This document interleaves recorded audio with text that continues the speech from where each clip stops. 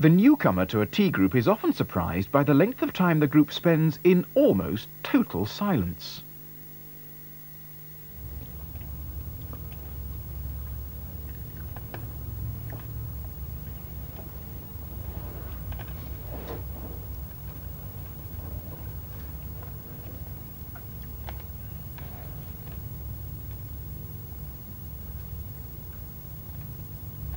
The big problem with these long silences is yes. there's the whole business about, you know, whether you're going to fit the stereotypes and be the person who breaks it, or... The silence is rather interesting. People can get a lot from the silence. Some people can just experience their own feelings and thoughts during it.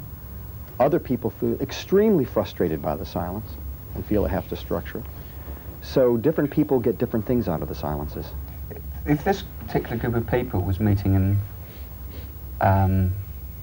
other circumstances, I can well imagine that it would be difficult to get a word in edgeways. I mean, there's probably, every person here is someone who in other social contexts more than holds their own, I would guess. I can't imagine any other situation where I sit with a group of articulate people experiencing lengthy silences. I like the silence. I hear what you say, because I'll talk non-stop more or less without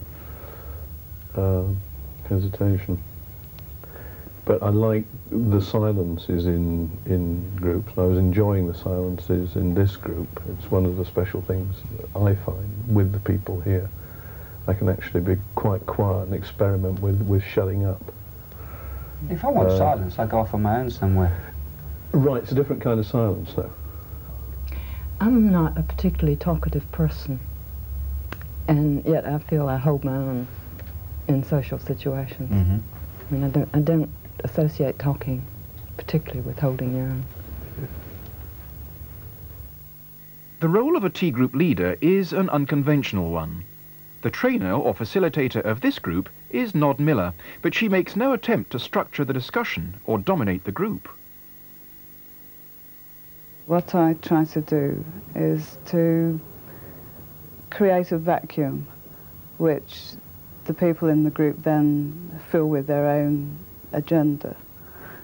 One way of seeing the role of a tea group trainer is in terms of breaking the rules or acting in a way which people don't expect leaders to act in order to give people perhaps a new perspective on behaviour that normally they take for granted. And so what ends up happening frequently is that one or more people attack the group leader to try to get that person into the traditional role and to provide the kind of structure that they're not experiencing at the moment. I think we've come to a point where we've got to decide whether to move this group on or whether we stay at talking about the kinds of things groups always talk about. I think that's made me even more anxious now you said that, because I suppose I feel some, you know, it's like being a Pied Piper or something, feeling some responsibility for leading somewhere and yes, I'm not quite knowing where.